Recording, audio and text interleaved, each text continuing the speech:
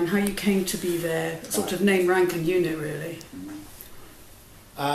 You want me to start now? Yes, please. Right, well, my name is Reg Baker. I'm 85 years old. I joined the army January the 4th, 1945. I was called up in 1945. And the war was still on then, although by the time I finished my training, the war was over. And after treading water in the country, I was eventually sent abroad early in 1946 to Egypt, where I was in the transit camp at Tel El Kabir, which is a cantonment, an army cantonment, which is in effect a small town consisting of lots of units. So there would be several thousand soldiers there, and in fact there were quite a lot of German Afrika Korps prisoners of war there while I was there.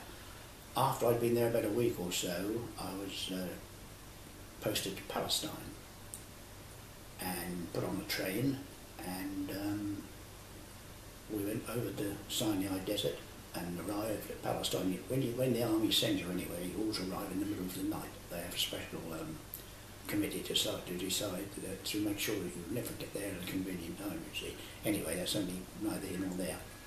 And I was posted to a unit, a Royal Army Ordnance Corps unit, which consisted of a laundry and stores and all the Royal Army.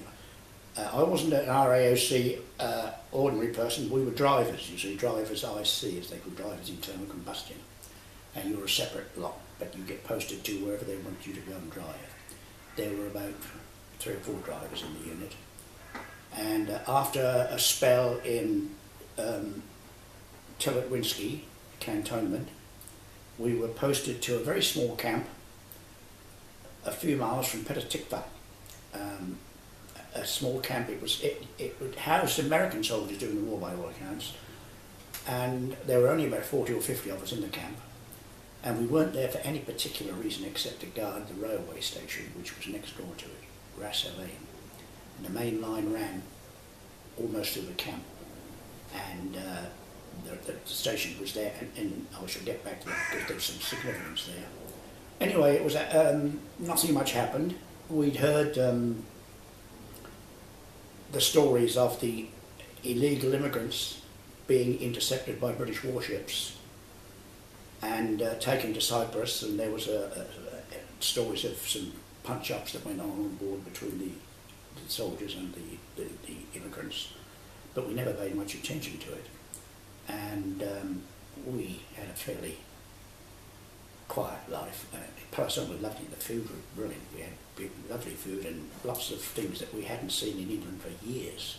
Grapes, oranges, bananas, and sweets galore, and beautiful ice cream that we never had during the war, because ice cream during the war, like everything else, was utility. Anyway, after a while, the illegal immigrant importation got a bit worse, you see, and the Haganah and the Ergen, they began to create diversions in order to get these immigrants ashore. And the very first bad incident occurred in Tel Aviv, where the 6th Airborne Division, who were in Palestine at the time, had a car park where their Liberty trucks used to park. A Liberty truck is what takes the soldiers into town for reasons of recreation and so on. And they had these Liberty trucks in the car park, and they had a guard tent with 6 men and an NCO. And Ergen, in order to create a diversion, they threw a hand grenade over the wire to kill the sentry, and then rushed in the door into the tent and shot the other 6 men dead. 6 paratroopers, 1 NCO. Well, there was in the meantime, they smuggled ashore further up the coast near Haifa a load of immigrants who had been smuggled in. Well, the following night, the 6th Airborne returned to Tel Aviv in force, and they wrecked the place. They turned up and they went through the place like a tornado. roads, turned cars over. Anybody who got in the way was beaten up, and it was a pretty scary situation, although we weren't involved in it, of course. I don't think that the airborne officers were too keen on noticing it for a while, you know, and there was a hell of a row about it. The Jewish press began to complain, but then they always did, you see. But it passed off, but from then on, it got worse. That was just the start. The airborne had declared war on the Jewish population, and the consequences of that became pretty awful later on when certain incidents occurred. And then the trouble started in earnest. They started drive-by shootings at British soldiers and policemen, roadside bombings where they had these trembler bombs which would go off when a military vehicle passed. And anybody who survived the blast was killed or shot. And and then of course this went on until July 1946, when the King David Hotel, which is a very big building in Jerusalem, was bombed. It's an oblong building, and they put the bomb at one end underneath in the basement, under the eating area of the restaurant and so on. It was a very powerful bomb, and when it went off, it just blew away the section of the King David Hotel, causing the whole of it to collapse on top of the people inside, and there were 91 people killed. Jews, Arabs and British. In fact, there were more Jews and Arabs killed than there were British. And there were people outside. The bomb was so powerful that it killed people outside, and one unfortunate man, who I many years later discovered was the postmaster of Jerusalem. He was blown across the road, his body was blown across the road, and opposite King David Hotel there's this YMCA building which was painted pure white, and he was imprinted upon that, and it took months to get rid of it. And it took them days to dig out. It was just a great big pile of rubbish with all these bodies underneath, and it was July, the temperature was in the 90s, and the smell became quite oppressive. I was a dispatch rider, a motorcyclist, so I used to go out quite a bit, every day in fact, and I rode into Jerusalem a couple of days later, and I could smell when I was 2 miles away, you know, what was happening. And by the time I got there, it was quite overpowering. I mean, there was 91 dead people under that thing in 90 degrees Fahrenheit, and they decomposed fairly quickly in those conditions. Well, that I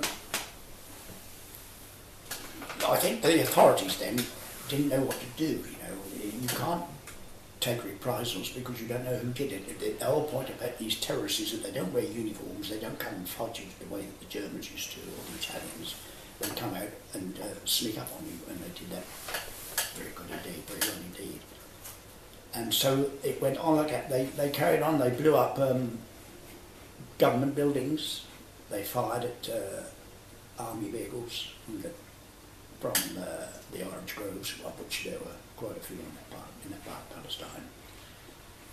And it got worse and worse, and eventually we weren't allowed to go into any Jewish towns at all. The soldiers, we were virtually confined to barracks, you see. So because not only did they want to protect the soldiers, but they wanted to protect the Jewish civilians from what the soldiers might do to them, you see, because feelings were then getting pretty high, and you can imagine people were taking revenge where they could, and there was a lot of illegal shooting going on, you know, by the army as well as the Jews. And we were warned to be on our guard against when we were out driving, you see, although I used to go out every day on a motorcycle all on my own. I don't know why. Looking back on it, I thought it was... but I was invited to leave the motorcycle if I felt nervous, but being 19 years old and immortal, you see, I didn't...